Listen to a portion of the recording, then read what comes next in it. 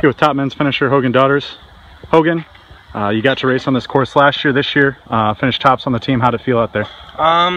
It's a lot harder than you think because, you know, we run at 6 a.m. and I probably wasn't as hydrated enough to run at 6 a.m., much less 5:45 when it's so much hotter and the sun's out there, and it's just a completely different race, really. But it was a good race. I knew the course pretty well, so it wasn't too difficult. So this is the week before the Heartland Conference Championships. Team's getting ready, obviously split this weekend. You have a team here, you have a team out in Oregon. But next week y'all come together for the championship. How are you feeling as a team? How are you feeling personally going into that race?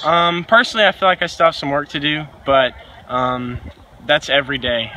You can never be settled. You can never be satisfied with what you're doing today. You always got to look forward, and you always got to look to the future. But I feel as a team we're poised, and I feel like the boys in Oregon will prove that. I feel like they'll go out and they'll do a lot of good work and run really well, and show a lot of the teams in the conference that, you know, we're here and we're ready to run next week. Awesome. Well, thanks again, Hogan. Congratulations. Thank you so much. Here with the top finisher for the Hilltopper women, Cece Hintz. Cece, you weren't leading the team the entire time, but a strong sprint to the finish. How'd it feel out there? The beginning was a little rough. I started out in the back, but slowly I brought momentum up and ended up sprinting it in at the end.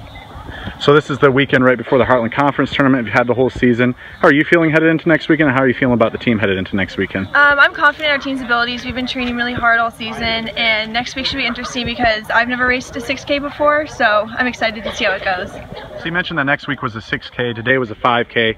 How do you approach the race differently when it's 1,000 meters longer?